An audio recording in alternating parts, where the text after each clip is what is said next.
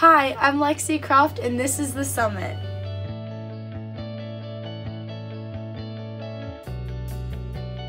With the holidays coming around, Mount Hebron loves to help the families in need. Every year we have a canned food drive where the SGA collects cans and monies in order to help those families. They collect fruits, meats, proteins, beans, Boyardee, but remember, no ramen. So the canned food drive in itself is a goal where our school is accumulating cans and accumulating money for 180 families, including families here at Mount Hebron. Our goal is to provide each family with 50, 60, 70 cans. In addition, we're also going to give them dry food and enough food to make a holiday meal and toys throughout their whole family to take care of the holidays. The goal of the canned food drive is to help people in need in our community. So by collecting cans, we can give those to people who don't have food like us every day.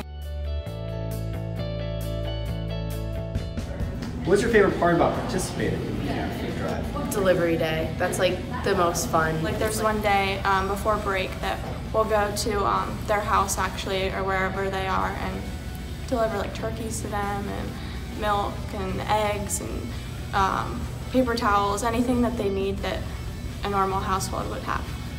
It's a day off, but it doesn't feel like it's a day off. Like you're helping out with people in the community, and when you like go to their houses, it's such an amazing feeling. Like they're just so grateful for everything that you do.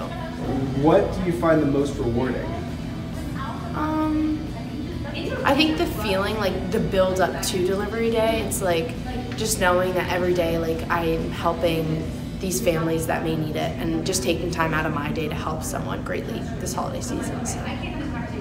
The canned food drive started November 12th, and the SGA's goal is to collect 70,000 cans by December 20th. Bring your cans, stay after school and help. Delivery day is awesome, but yeah, just bring your cans.